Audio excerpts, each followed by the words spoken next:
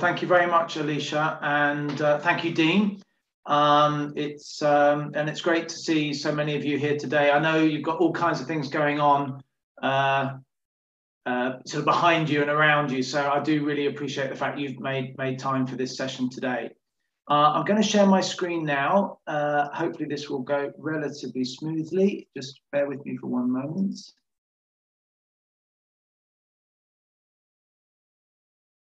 Okay. So Alicia, can you be my kind of plant in the audience and let me know whether you can see that okay and whether you can hear me all right? That's perfect. That's perfect, Russell. Looks good and we can all hear you fine. Great. Okay. All right. Well, thank you very much. So Alicia very kindly said that I didn't need an introduction. That's actually in part, just to be clear with you, because we agreed that I would just say a few words about RSAcademics, just very quickly. You didn't come to hear me talk about RSAcademics, so just 30 seconds. So we work broadly in 3 or 4 main areas, as most of you perhaps know, or some of you will know. We help with the leadership of schools through the appointment of heads and indeed bursars like Dean, as it happens, and training of heads, coaching, appraisals. We do governance reviews and so on. But probably what we're best known for is the appointment of senior staff. We started out back in 2000 when I set up the company in the area of strategy, marketing and research. And we still do a lot of that kind of work for schools, helping with strategic planning, which is what I'll be talking about in a moment, but also helping them with more sort of practical, tactical stuff, like how they run their admissions office or how they kind of promote the school. So that's strategy, marketing, and research. And then the third area is to do with philanthropy or fundraising, if you prefer. So we help schools with various aspects of fundraising. There are about 85 people now who work for the company, some employed, some freelance. And typically we work with between 250 and 300 schools each year, from Ulaanbaatar and Vancouver to Uppingham and Guildford here in the UK. So all around the world, but mainly in the UK. Good, right, well, enough of that. Assuming you're still here and you haven't switched off yet, I will now crack on with the main session. So this session is about strategic planning. And as I think you saw in advance, there are a number of different topics we're going to cover.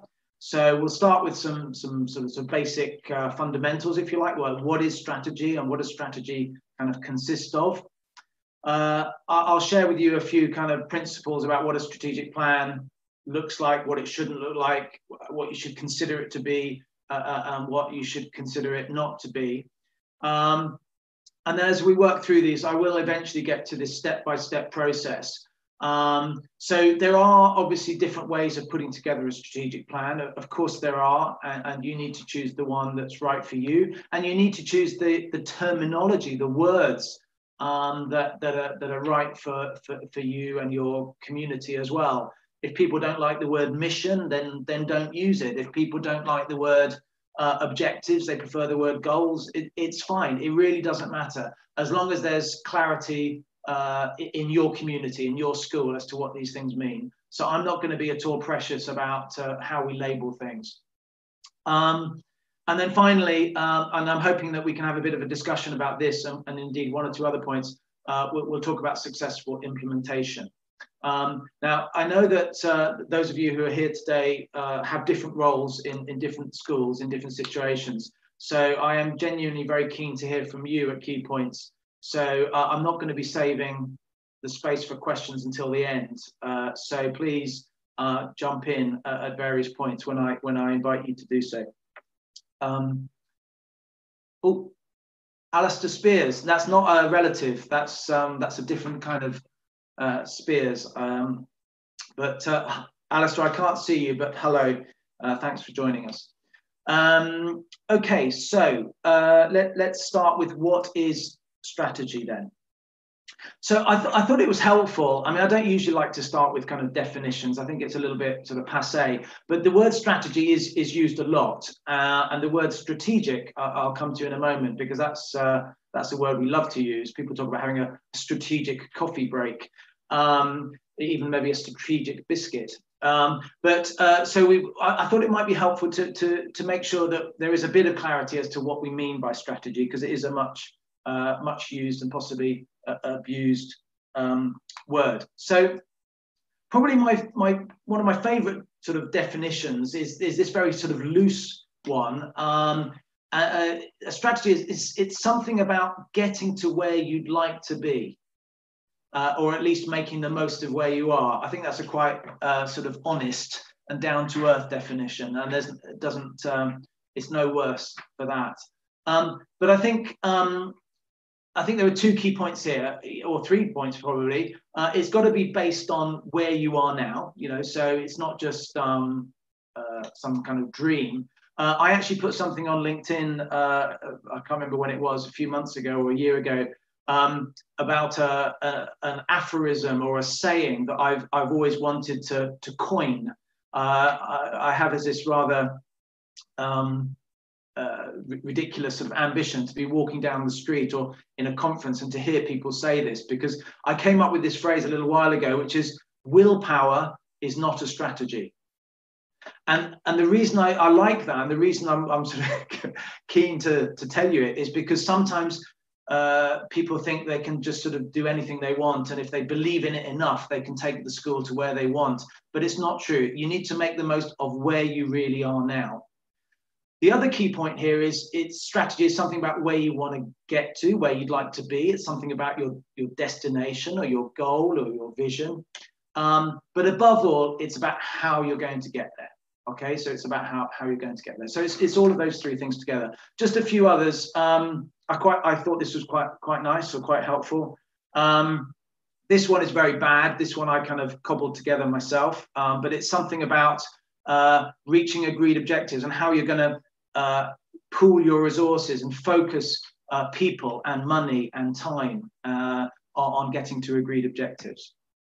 So it's, as I say, it's all of those things.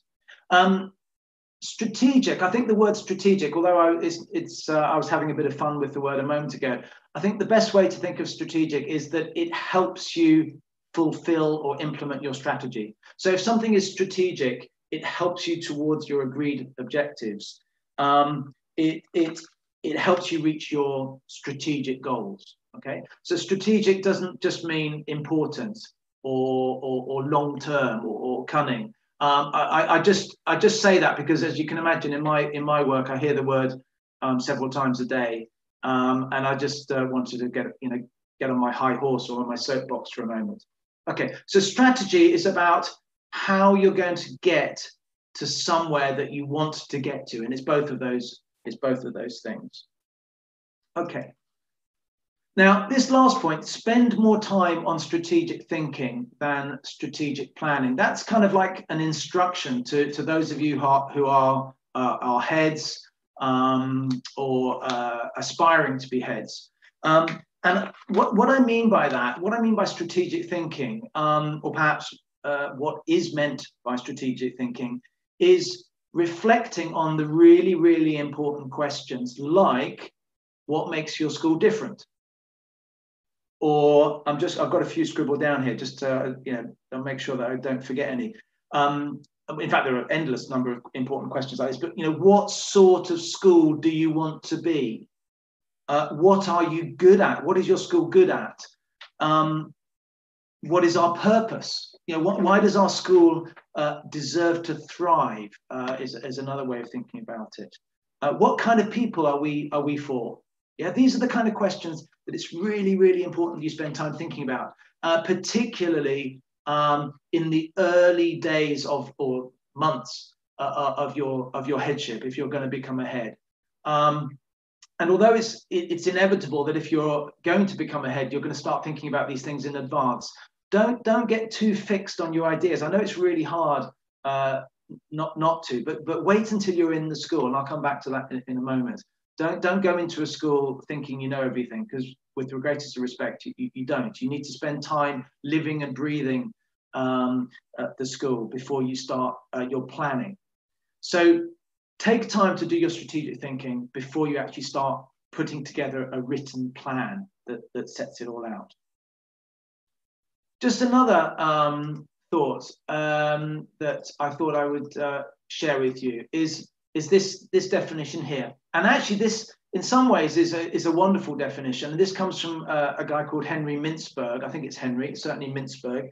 And this is kind of his way of recognizing that you can't always plan everything. And that sometimes a strategy emerges because of a common theme or a common pattern. It's perhaps linked to your values and your culture and the way you do things, or because there's a common sort of shared belief about what you're good at. But it's a recognition that you cannot plan everything. And I think at the moment, that's very much the case. As Dean said at the end of his talk, you've got some really big disruptive, that word again, big sort of disruptive things on the horizon, perhaps to do with the pandemic, or perhaps to do with changes in the law or tax regime. And so if it's very hard to predict the future, then it's very hard to put together a detailed plan. This sort of, I suppose it's a kind of 2x2 matrix, as I think any sort of self-respecting consultant has to knock out a few 2x2 matrices occasionally. And this is one I've put together based on a few others that I've seen. But what I'm trying to show here is that if you have a really good understanding of your environment, so you're off to the right, and the turbulence in your environment, the predictability of your environment is benign. So in other words, it's not changing too much. You're pretty confident about how it's going to pan out in the future. Then you can write a detailed plan and you can follow it. But as you move away from those sort of criteria or conditions, I should say, then you're going to need to move, as it were, higher up the hierarchy of thinking to maybe talk about or focus on your broad strategic intent. So what are your broad goals rather than the very, very detailed actions? And if you really can't plan at all because the environment is so turbulent, then I would suggest, and these are just my suggestions, that you focus on your core values rather than where you're trying to go. You just try to focus on what really matters to you and be really good at scenario planning. Okay, so those are just a few it's a bit intuitive, that matrix, but I hope it explains that you can't always follow a detailed plan. So what are the main components of strategy? So let me talk you through some of this. Now, I'm imagining that a lot of you will be very familiar with this because you're either involved in putting together strategic plans or you're involved in different ways in implementing them and making them happen. So I don't think anything I'm going to say is going to be particularly new. Some of the language I might use might be a bit new, but hopefully by setting it out in the way I'm going to set it out, it might clarify some of your sort of questions or some of the things you've perhaps questions you might have brought to this session, I suppose. So start with why. Now, that phrase I did not come up with. That is actually the title of a talk by someone called Simon Sinek. And I'm pretty sure his surname is spelled S for sugar, I-N-E-K, Sinek, Simon Sinek. You can access it on YouTube, I'm sure. I'm sure that's where I first came across it. It's a pretty short talk, like these sort of TED Talks generally are, which I think is what it was. I think he's probably written a book about it. But it's based on, if you want to motivate people within your organization to do things, and if you want to motivate, above all, customers to buy things, then the best way to appeal to them and make them loyal to your organization and whatever your organization does is to try and relate to them, not in terms of what you actually do and what you sell, but why you do it. I won't be able to summarize or articulate as well as him the key principles, but it's this idea that you motivate people by connecting with them at a deeper level and the level of sort of their purpose. He says, people don't buy what you do, they buy why you do it. And he says that and I would agree with this, most organizations are very, very clear about what they do, okay? Most organizations, but not all, are clear about how they do it, what is special about the way they do it. But not enough organizations have really thought deeply enough about why they exist. So focus on the why. And what that means in your school is you might call it your vision, you might call it your purpose. Actually, probably you shouldn't call it your vision, if I'm honest with you, but probably call it your purpose or perhaps your mission. And here are a few examples.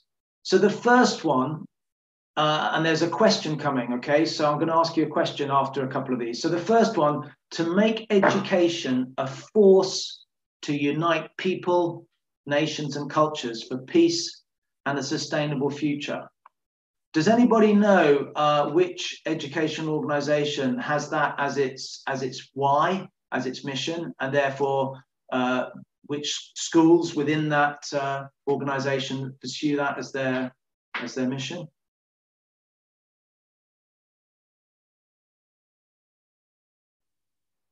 I'm going to take that as a no, we don't know, Russell, rather than a yes, I know, but I'm not going to tell you. So it's the United World College movement. Because I believe in that so much, I'm very pleased to tell you, we don't kind of publicize it on our website or anything, but we actually pay for a student to go to United World College every year. We pay for their education, their flights, their boarding, everything. And that's a scholarship that we've set up and paid for. So a school in the United World College, there are 18 of them in the movement. They don't even call it a group, they call it a movement. They pursue this, and it's a pretty powerful mission. And it's, I think, very, very motivating. And it has enormous impact and implications for what they do and how they do it. The second one, to educate and empower each individual pupil to flourish in life and contribute positively to the world around them. That's from a UK boarding school. The third one is from a very well-known commercial company, a kind of consumer company, a famous brand. Does anyone know what that one is? To entertain, inform, and inspire people around the globe through the power of unparalleled storytelling. Disney. Yes, someone said Disney. Whoever it was, that was very good. That's right. Who was that? Just out of curiosity. Jodie. Jodie. Hi, Jodie. Yeah, that's Disney. And the last one, I won't embarrass myself by asking you who you think that is. That's something that we've come up with quite recently. And that's going to be appearing in our new branding and our new website. So why do we exist as a company? Because the world needs good schools, and the world needs schools to really thrive, for the world to be a good place to live in. And so that's going to inspire a lot of the work we do in future. So once you've kind of established why you exist, or at the same time, perhaps, as why you've established why you exist, you, the leader of the organization, with other people, but we'll come back to how you do this and who you involve later, you need to be able to describe what you're aiming for, what your vision is. The word vision, though, is quite a problematic one. It's a nice one in some ways, but it kind of suggests it sort of comes to you in a dream, you know, like some of the characters in the Bible. They have a vision, and that's not the right way to approach this. Okay, so a vision does need to be rooted in reality. It can't just, as I said before, really, it can't just be some kind of dream or so on. It's got to be based in reality. So maybe actually a better word might be ambition.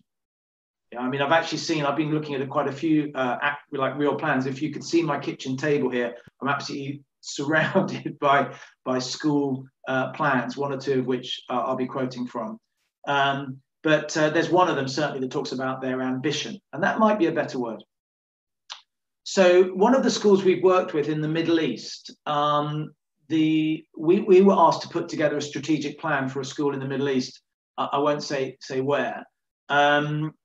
And the board had this, I would say it was more willpower than reality, but they wanted to be one of the top 100 schools in the world. And apart from helping them define what that might look like, we had to also help them kind of work out how to get there. So that was their vision. And they found that very inspiring. It worked for them. It gave them something to aim for. Here's another one. It's a little bit more prosaic, but this is a real one from a different school, which I've not quoted from yet, to be nationally and internationally recognised as one of the premier co-educational boarding and day schools in the UK. the problem with some of these is it can be a bit kind of rah, it can be a bit sort of, like a bit of a sort of substanceless pep talk. And I think for a vision to really work, it's got to be believable. People have got to believe in it. They can't just sort of wash over their cynicism. They've got to actually believe in it. I think something I was planning to say later, but I'll say now. There's a French writer that some of you may know called Saint-Exupéry. I can't remember Antoine, I think actually, Saint-Exupéry, who wrote most famously, in fact, it's the only thing I've looked at that I've ever looked at is Le Petit Prince, or the Little Prince. And years and years ago, I came across this quotation, which I absolutely love, and I've written it out so I don't sort of stumble over it. And this is translated. It's not an exact translation, but it's pretty close. If you want to build a ship or a boat, un bateau, if you want to build a boat, don't drum up people and hand out instructions to collect and cut wood. Instead, teach them to yearn for the endless immensity of the sea. I think that's beautiful. It's quite long, but it's beautiful. So he talks about la mer grande et large. Okay, so this enormous sea. Teach people to yearn for the sea, and they'll build a boat, because that's where they want to go. So I'm not going to ask for a discussion on this point now, but I just want you to reflect, and I will shut up for a moment. I'll give you like 30 seconds to reflect in a moment of quiet. What is the vision for your school? That's the first question. And is it exciting, inspiring, and believable? Okay, I'm not going to ask you to say yes or no. I just want you to just take a moment. What is the vision for your school that you're working towards? What is the kind of school that you want to be in say 5 or 10 years time? And does it excite you? Does it inspire you? And do you believe it? So just have a think about that for a moment.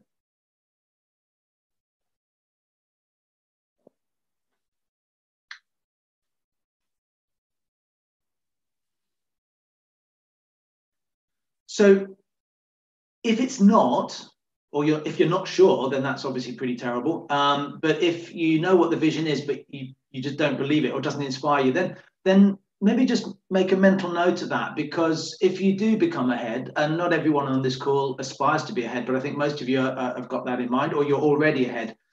Just ask yourself, well, why doesn't it inspire me? What is it that's not working there? Because I promise you, the clearer you are about your vision, the rest just follows, like the Saint-Exupéry quotation. Okay, so strategy is and your strategic plan, when you come to write it down, will make it really clear why you exist, what your purpose is as a school. It will describe what kind of school you want to be in the future. And it will also describe some of the values that are going to underpin how you get there or how you behave. And I would say, you might not like the word educational philosophy. I'm not a trained educator, so forgive me if that's not the correct term. But it's sort of the principles which are going to underpin how you teach children, how you treat children, and how you want them to learn. So it's a bit like a learner profile that I think not originally necessarily, but it's probably best known in connection with the International Baccalaureate, but a lot of other schools have sort of developed for themselves, which is great. So it's a bit like a learner profile, but it's also about how you're going to kind of develop that profile in learners. So at Shrewsbury School, we've done a lot of work for Shrewsbury School over many years, and they have an ethos and educational philosophy document. And we, for what it's worth, we played a part in kind of the research that led to this. And they have these ones here: wisdom, kindness, courage, integrity, self-mastery, and spirit. And these are actually what they call their Salopian virtues. Okay, Salopian virtues and character strengths. Salopian as in of Shrewsbury, virtues and character strengths. And so it's a kind of like a combination of values for the organization, and the educational philosophy that they are wishing to pursue. So under wisdom, it's broken down into things like intellectual curiosity, love of learning, articulacy, critical thinking, open-mindedness, originality. And it's really, really important that you as an organization, or that your organization comes to its own version of this in a collaborative, and it can be so kind of empowering and exciting for everyone. The second one I put there because it's something that we've developed at RSAcademics, and I actually used it yesterday. It helped me do something which was quite difficult. So one of our values, we've broken our values down into 4 key areas.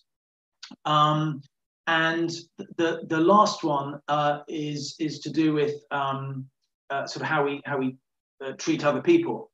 And this is a kind of subset of that. So we are honest with clients, candidates, and each other. We express our views bravely and politely. And I won't go into the details of what I did yesterday, but I plucked up the courage to tell a client what I thought of some of the things they were doing.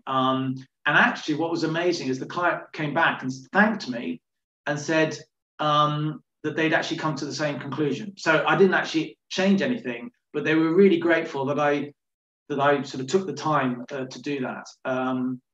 So I think it's really important that you develop these, and these will all go into your strategic plan.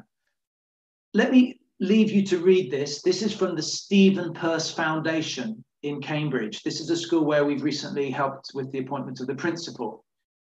This is on their website. Whether it's their values or their vision or their purpose, doesn't really matter. But I think this is a really nice way of describing what matters to them. So I'll just let you read that for a moment.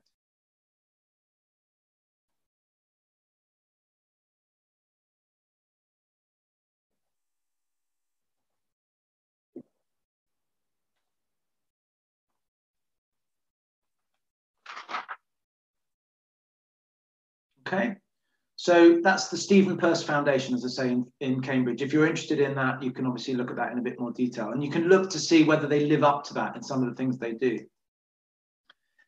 This is from a school in Victoria in British Columbia on Vancouver Island, and it's called St. Michael's University School, affectionately known locally as SMU. And we did a lot of work for them, which I'll be referring back to in a moment. But they published a document, and this is what they wrote as their vision, their mission, and their values. I don't actually think that their vision is a vision. That's not what I would call a vision, but it doesn't matter. It works for them, and they believe in it. And the process of getting to that was really kind of collaborative and community building. One of the things that the Chair of Governors says in his kind of introduction to the document is this plan, the plan that is here, will ensure that the many decisions to be made in the years ahead in all areas of school life will be guided by that clear sense of purpose and resolve. I'll just read that again. So they've done this plan in order to ensure that the many decisions to be made in the years ahead in all areas of school life will be guided by that clear sense of purpose and resolve. That is why you have this work. That's why you do this work, okay? So it's a framework within which you can operate and make decisions. Or, as Mintzberg said, it's like a pattern in a stream of decisions. But in this case, it's a pattern that's kind of described in advance. So these are what you might call your guiding statements, yeah? Your vision, where you want to be, your purpose, your values, your educational philosophy. And when you're establishing them, do remember the following things. They're not set in stone. So if you are new to a school, that doesn't, you should question these things. You should question the vision. You should question the values. Values are not unchanging, okay? And I would suggest that every few years, every 5 years or so, depending on your kind of planning horizon, just check that they're still valid, check that they are relevant.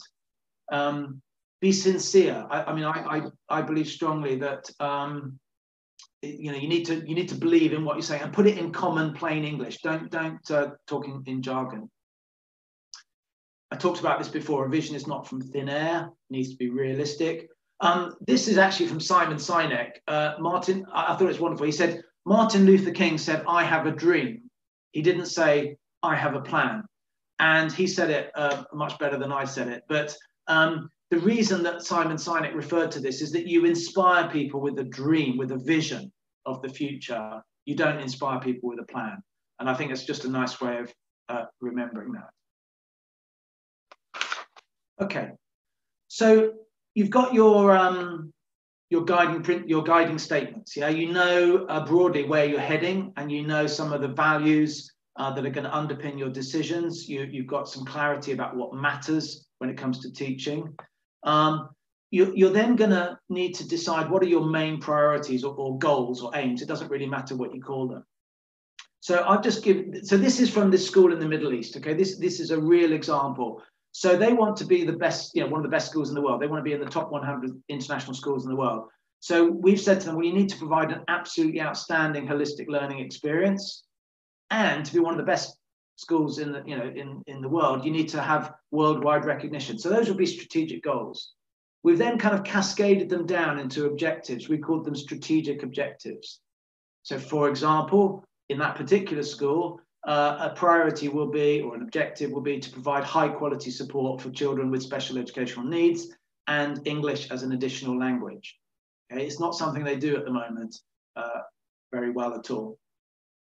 We've also said that, to be in the top 100 schools internationally, you need to adopt and nurture and develop and encourage and aim for modern 21st century pedagogy. So, be at the cutting edge of teaching and learning.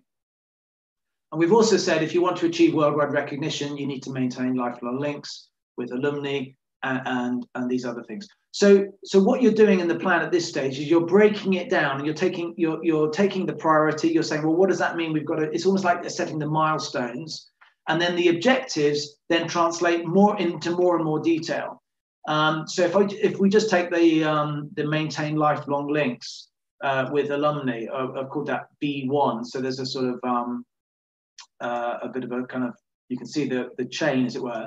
So in order to achieve B1, the maintaining lifelong links with alumni, you need to establish the infrastructure required to attract a large number of active and engaged alumni. So one of the first things you're going to need to do, one of the first initiatives you're going to need to take, is to put in place an office, essentially, a function. That will mean recruiting an experienced and suitable alumni officer, purchasing suitable data, and so on. Okay, so that's probably not particularly new to you, but I think where these work really well is when they're set out clearly and you can see how each part links to the next. Now, in reality, those key initiatives which are required need to lead to actions across the whole school. So it might be that they've then broken down further into, for example, academic, co-curricular, pastoral, and that might be across different parts of the school. And of course, not just that side of the school, but the functions that make the school work, like HR, governance, and so on. And each of these will have their own set of detailed actions, which cascade up, if you like, to ultimately to the strategic goals, and those in turn to fulfill the vision. So you've got, if you like, your vision of where you want to be. You've got maybe half a dozen strategic goals which you need to reach to fulfill the vision, and then those will break down into objectives and ultimately into actions. Okay, so a strategic plan, what it is and what it is not. I'm not going to spend too long on this. We've got more important things to cover, but it's a framework for decisions. It's a possible path. It's a structured way to prioritize. That's not particularly new, I'm sure. Just for a bit of fun, I thought I'd share. I was discussing this talk with one of my colleagues, and I asked him to think about this with me, and he came up with the following things that a strategic plan is not. So something to decorate a bookshelf, something to tick a box. What he actually said was to pass an inspection or to keep the governors off your back. A straitjacket, Yeah, it's not perfect. A strategic plan is not fixed. You'll need to keep checking it. As your environment changes, you need to keep checking and seeing whether you need to change your plan accordingly.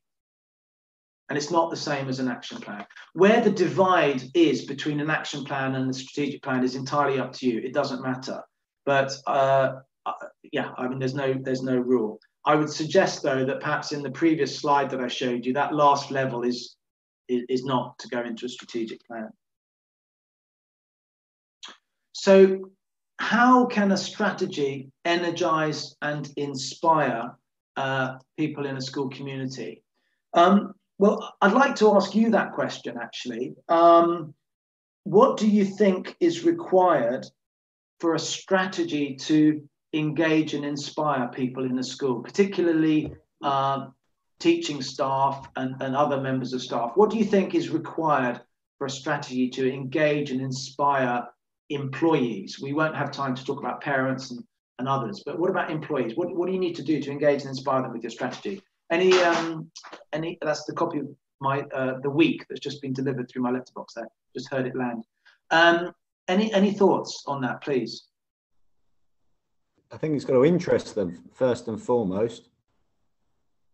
Okay, and how do you make sure? Yeah, absolutely. How do you make sure that they're interested in it? Then, do you think, Jodie? Are there any? Getting to know them, getting to hear their thoughts. What is it that makes your staff tick? And obviously that won't be the same for each member of staff, but you've got to take all those thoughts on board. Yeah. Okay. Yeah. I mean, I'm sure that makes sense to everyone. I would totally agree. You know, there's almost, I would almost go so far to say the more people are involved in it and that the more you listen to people, you don't have to do everything they say, but the more they feel part of the process of creating it, the more engaged they will be, and hopefully inspired as well, but certainly the more engaged they'll be. Any other thoughts, any other kind of ideas? I was just going to say, I think the more that you can make them feel that their part in it is fundamental to the success of it. Yeah, do you mean, right, so that what they actually do is contributing to the overall... Yeah, absolutely, yeah. And that will come down to, I don't think all schools do this actually, but you know, I took it down to to some specific actions that could be applied in a particular department or team or whatever it might be. But the line manager of that team or department needs to then make sure that that some of the personal objectives for each member of that team are directly linked to the objective. You might have, it depends on how you have your personal objectives worked out, but you know, one or two of them might be very much to do with the person, their growth and development. Okay, but one or two of them should definitely be about how they are going to contribute, to the success of the plan. And they should know that. It should be quite clear and linked. And I think a lot of schools actually do that quite well, but not all of them. I think they've got to understand it as well. And then be reminded of it. I'm embarrassed to say I've just gone on my own school's website to remind myself of what our purpose and values are, and yet I was part of the process in developing them. And I think them being, I know you've said they've got to be flexible, but them being available and visible in different places around the school and in different formats helps keep people on board with that engagement as well. Yeah, no, absolutely. I mean, I've captured some of those things there already, and we'll come back to some of these a bit later on, because I've got another slide later on about who should be involved and how to make sure it's well implemented. So in terms of the step-by-step process, we haven't got very long to go. So I'll just race through this, but I kind of assumed two things. First of all, I thought it was simplest to assume that you're a new head starting in the autumn, and obviously neither of those may necessarily be true. And the other thing I've assumed is that the school is not in a crisis. The school has not reached a crossroads where it needs to make a fundamental change. Now, it may be that is the case, but that needs a different kind of treatment. So this is more of a kind of building on the firm foundations kind of strategy, which doesn't mean doing more of the same, but it does mean that you've got a little bit more time to think. So I would suggest that as a new head, you spend your first term looking, listening, and learning. But perhaps towards the end of the first time, what you might want to do is organise an away day for governors and senior leadership to explore some of these guiding statements. I've got here a list of questions that we sometimes issue to governors and senior leadership team before an away day like that, because it can help plan the day and work out what the priorities are. And we ask them questions like, how might you want the school to be different in 7 to 10 years' time? Or what should we not change as we plan for the future? Or what makes the school distinctive? Yeah, that's something else you do. There's also a game that we play quite often in these events, which is we get some adjectives and we ask people to vote. They can either have post-it notes or a pen, but they have like 5 votes, let's say. We put up a load of adjectives and they have to allocate their votes to different words. So they can put 5 votes on one word, or they can spread it across 5 different words. And then we look at the words to see which have got the most votes, which have got the fewest votes. And then we come back to it later and say, well, in the future, which of these words would you hope would be more appropriate than they are today? Which of these words would you hope would be less appropriate? And it's a really great way of kind of people talking about the school and describing the school, and the conversations you have almost without realizing help you kind of articulate what your priorities are. The research and consultation might happen in the second term, and then you might bring people back together towards the end of the year to share some of those findings and establish what the main priorities are. And at that point, you can write the guiding statements and your strategic goals. Okay. And then in your second year, this is when you take that out and you refine and develop and add detail, essentially.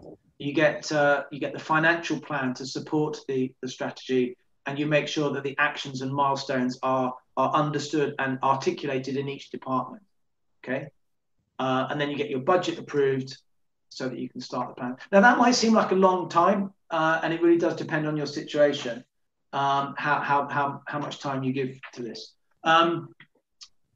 I don't know what the arrangements are with Independent Schools Portal for kind of sharing this. I think you get a copy of the recording. Because I'm running over time, I'm going to make an offer to anyone who's actually here, maybe not the people that aren't here, but anyone that's here. If you wish to discuss this further, I'm really, really happy to make myself available, because I've messed up on the time. It's my fault. So if you can spare another 15, 20 minutes or half an hour, we can arrange a conversation between now and Christmas if you want to pick up on some of these points. I'm really happy to do that. No obligation, no trick, no sales pitch, I promise.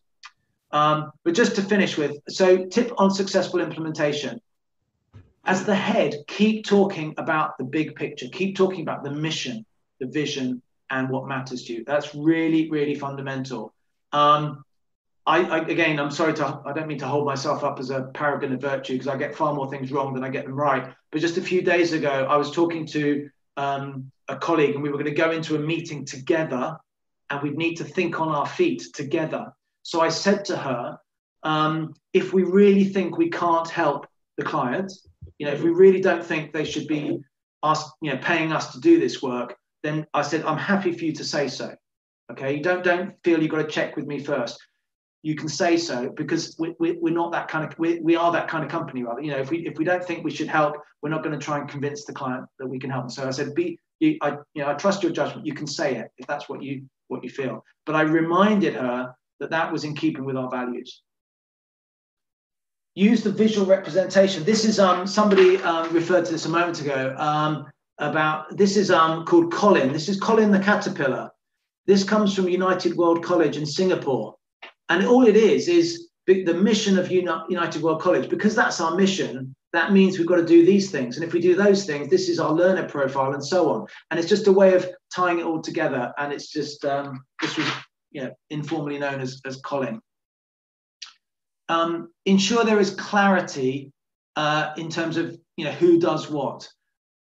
I don't know if you've come across the RACI analysis before.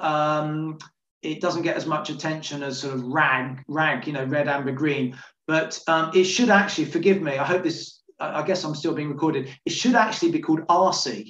But for reasons that may be obvious, people don't call it that. So ultimately, someone is accountable. Okay, but someone else is responsible for actually getting it done. Okay, so it might be that the head of department is responsible for ensuring that their department works to the plan, but it'll be the director of studies who's ultimately accountable to the head, who is ultimately accountable to the board. Yeah, that's the idea. But it's worth thinking about that. Track progress, obviously, and you can do that through reviews of people and through your senior leadership team meetings. And governors have a really important role to play in asking appropriate questions about progress and progress according to plan.